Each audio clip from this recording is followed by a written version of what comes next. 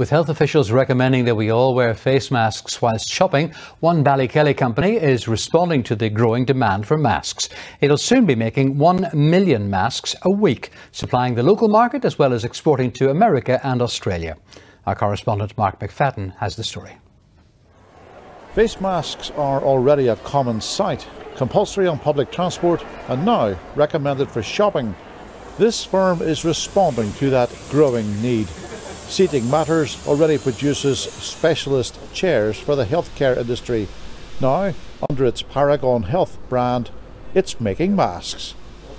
We're a long-standing medical device manufacturer and we've been exporting medical devices around the world for years. So we had all the experience required to make these medical face masks, and we felt compelled to do it after hearing the stories of healthcare workers and people out in the community who just couldn't get access to appropriate PPE.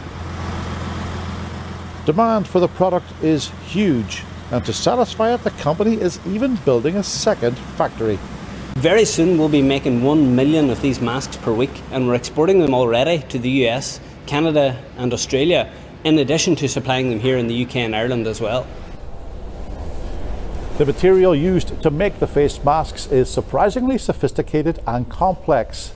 It derives from polypropylene, which is melted and then blown out under high pressure to form the threads that make up the material, and it's highly prized around the world.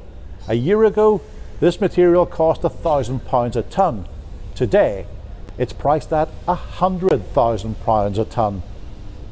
And we have a team of engineers fine-tuning and refining the manufacturing process so that we can increase our production.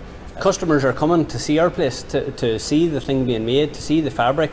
They know that we're a local company that can be trusted and relied upon to deliver quality, deliver short lead times, as opposed to waiting on something to come from the far side of the world and you've no idea what's coming.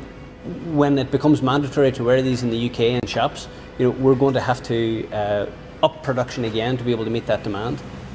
A nimble-footed manufacturer able to adapt to the new business environment, helping to sustain local jobs and, more importantly, helping to combat the coronavirus threat.